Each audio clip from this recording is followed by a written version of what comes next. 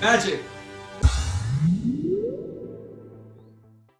Hey guys, it's Jason Latimer, the world champion of magic, and today we're going to learn about center of mass and balance. And my buddies Ralph Macchio and Billy Zabka from Karate Kid and Cobra Kai are on the show to help us with some home experiments so that we can show you how to be a balancing master with objects you can find around the house.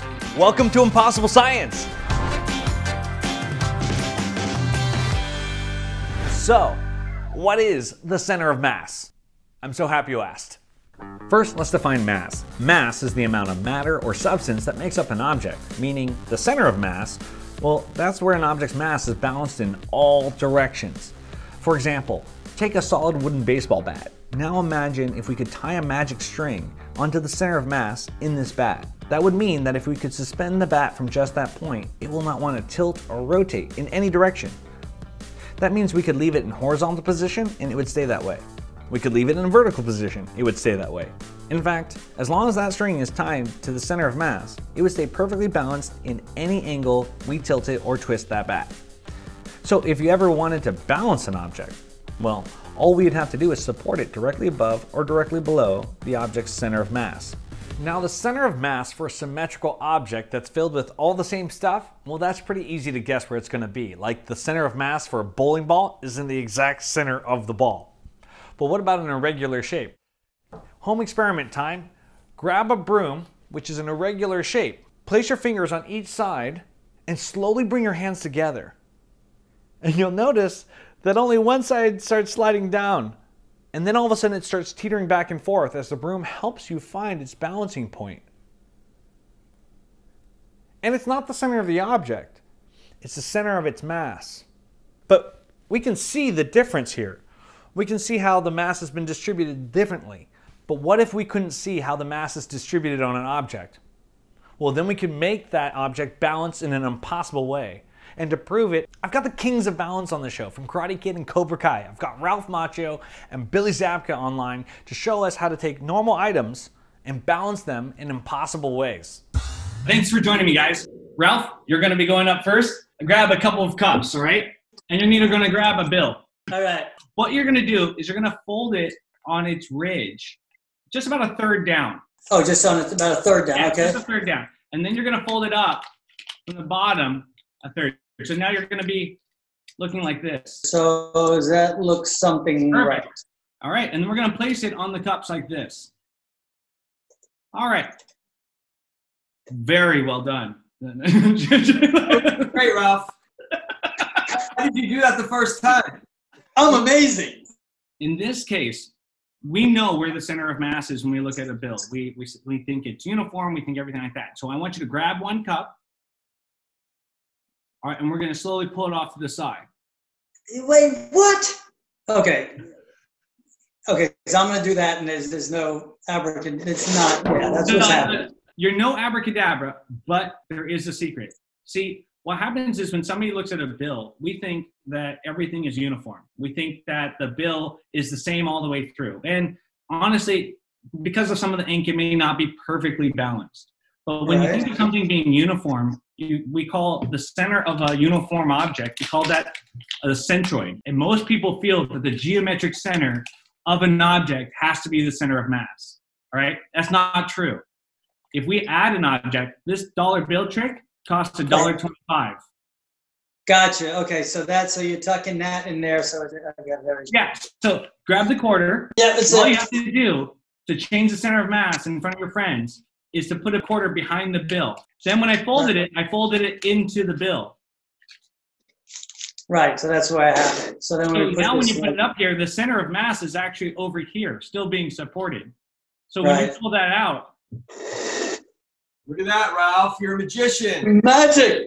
No, it's impossible science. Now, but Ralph, you can actually take it to your friends. You don't even need cups to do this. You can actually fold it. If you're out with your friends and you want to do this, you fold it like this, place it on your thumbs. Right. You can pull one thumb away. That's so cool. That's so cool. You got it? Almost, yeah. All right. Now here's the best part. With the hand that's still touching the bill, grab the bill, turn your hand over. Let it drop. And drop out and give them the bill. Right. Okay. I'm gonna have some homework. I love this. That's fantastic. All right, now, Billy, in this one, we're gonna use a pencil. Okay. All right? And we're gonna find the center of mass on a pencil. Take a pencil, all right? Take a paper clip, if you would, or in this case, a safety pin. And we're gonna place it in right here. Now, by adding this safety pin, we've actually changed the center of mass. We've added mass to the object. And if I hold it just from right there, I can get it to balance like that. What? Wait, whoa. That's not working. Get out of town. Okay. This is exciting and totally frustrating at the same time. All right. I need to understand this principle. There we go, Ralph. Like that. Get out of here! No way. Magic. That's impossible. Wait a minute. Okay. It's like the crane kick. Yeah, right. It really works. It really works. So why it's amazing that it's doing that and it's kind of moving, but it's still balancing. In this case, this really doesn't do much. This doesn't? No. So maybe the hole in the table, is it stuck in? Okay, wait. No, but that's a good question. That would totally work, Ralph. But in this case, we weren't trying to manipulate the center of mass. So rather than just make this a pencil, I've moved the center of mass by adding to the base of it. I ended up putting some weight. You can build these at home, and I'm just going to show everybody at home how to make these so you can balance anything. Jason. But in this case, I've moved the center of mass below the object, right. hanging on that point. That's awesome, Jason, but I didn't even have to add that weight. Yeah, sure. Making it balanced like that. That's an impossible science in itself. Oh, hey, wait, no, check it out, actually. Oh, look at that. Yeah, I had time I figured that out while, I was like, what could this use? I thought it needs a washer and a piece of wire. I thought of that real fast, so there it is anyway. So thanks, guys, so much for helping us to find the center of mass to create balance with our random objects from around the house. So now that you know this, you can go and use the techniques from the pencil with your toothbrush or a box and change the center of mass to actually balance items around the house. And you can get anything to work. What? Yeah. Awesome. Toothbrush, pencil, card trick, and a dollar bill. Amazing. That's incredible. Okay, so now we know that any object will balance as long as its center of mass is being supported from directly below or being suspended from directly above. And if we really want to blow everyone's minds, well, we just have to secretly move the center of mass from where people think it would be. Washers underneath the pencil was a great idea because the center of mass is directly below the point of support, underneath the table. And the quarter in the bill, well, the quarter was so much heavier than the bill that the quarter moved the center of mass all the way to one side. So look around the house. You might be able to find some empty items that you can put stuff in to move the center of mass. And have fun with it.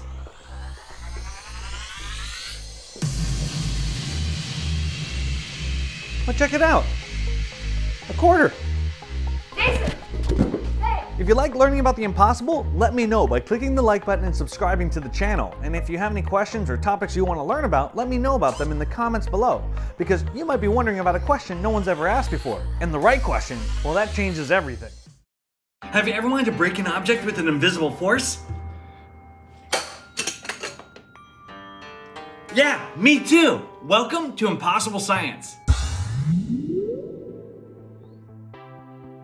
Hey guys, it's Jason Latimer, the world champion of magic. Now, what you just saw was an illusion, but it got me thinking, how can we actually break an object with an invisible force? So today, we're gonna learn about air pressure, and we're gonna do it with your favorite stars from Cobra Kai and Karate Kid. That's right, Ralph Macchio and William Zabka are coming on the show to show off our karate chopping skills to break boards with nothing more than air. Okay, before we get into breaking boards, I have a great experiment for you. Take a piece of paper, cut it 2 inches by 1 inch, give it a little bit of bend right there, and I'm gonna place it on the table, and that bend helps it stand. Now, I'm like 3-4 feet away from this. I can't even touch it. It's probably about 4 feet. I'm gonna see if I can focus my energy and knock that piece of paper over. I'll see if I can karate chop this. I'll try it again. This time I'll just do it one-handed.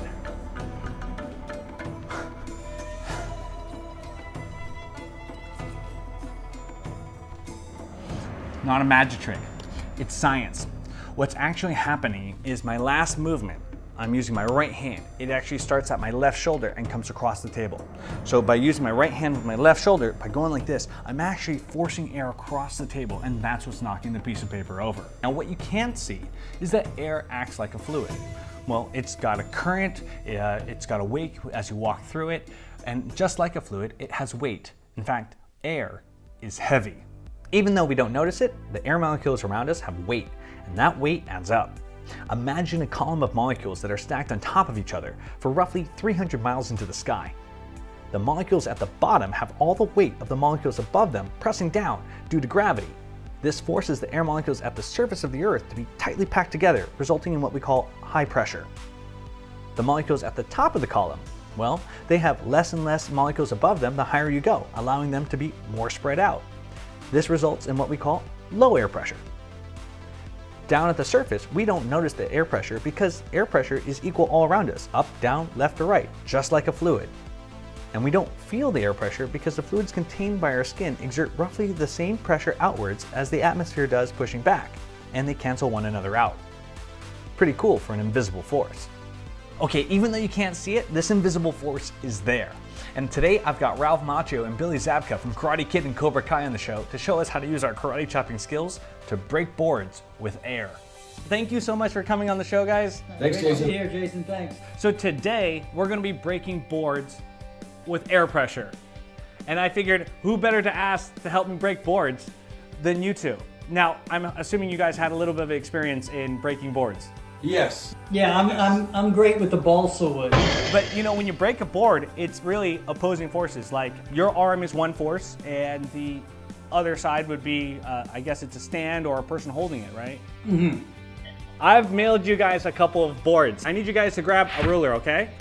You got one too. Great, it's an elementary way of breaking boards. But the great part about this is if you were to put this off the edge of a table, if I were to swing my hand down and hit this board or this ruler right now, what would happen? You'd break your hand probably. Right. Now let's change it up a little bit, all right? Let's take a piece of newspaper and fold it into a square like this. All right. Just one more time after that. Doesn't have to be tight crease, just lightly fold it because we're gonna unfold it in a second. But Okay. then if you were to place this on top of here and you're gonna hit it, what would happen? They both go flying. Give it a shot. So if I were to hit the ruler on the edge, it'll fly up in the air. Even if you went for it fast, it would just launch everything out into space. What we're gonna do is I'm gonna show you this invisible mystic force known amongst us science magicians as air pressure. What we can't see is air is all around us. Take a newspaper and unfold it completely. All right, and you're gonna put the ruler about 4 inches off the edge and give it a little bit of space and then place the newspaper on top of it. Okay. So here's the edge, here's the newspaper. Now what you can't see is on every square inch of this newspaper is let's say a square inch of air. And above that square inch of air is another square inch of air. And that column goes up about 300 miles. And if you were to add all that weight together, that's where you get air pressure. It's about 14.7 pounds per square inch. So that means at roughly 23 by 24 inches, this square has about 8,100 pounds of force on it right now. Actually, if you do the math on like a 1 square meter table, it's about 10 cars are sitting on that table. It's a crazy amount of force. But there's only one way to really see its power, and that's by creating a vacuum. When you create a vacuum, that's when the air pushes down on it. Now you need to get it as flat as you can, and you don't want it to buckle over the top of this ruler. It's gonna, because remember, it's gonna exert force in all directions. Okay. Right. So if air gets in underneath there, there's gonna be pressure pushing up. So we really want it to be as sealed as possible. All right, so here it is. Nothing holding this down but air. When this gets pushed down, it's gonna lift up on the paper. Right. That momentary suction is gonna create a vacuum, and air pressure will push it back down. And that should be more than enough to crack that ruler. But the real secret is, if you do it slowly, air is gonna get in. And if air gets in, it's not gonna work. You're gonna go over to the edge of your table, and you're gonna karate chop the edge of this ruler. Hard and fast and all the way through.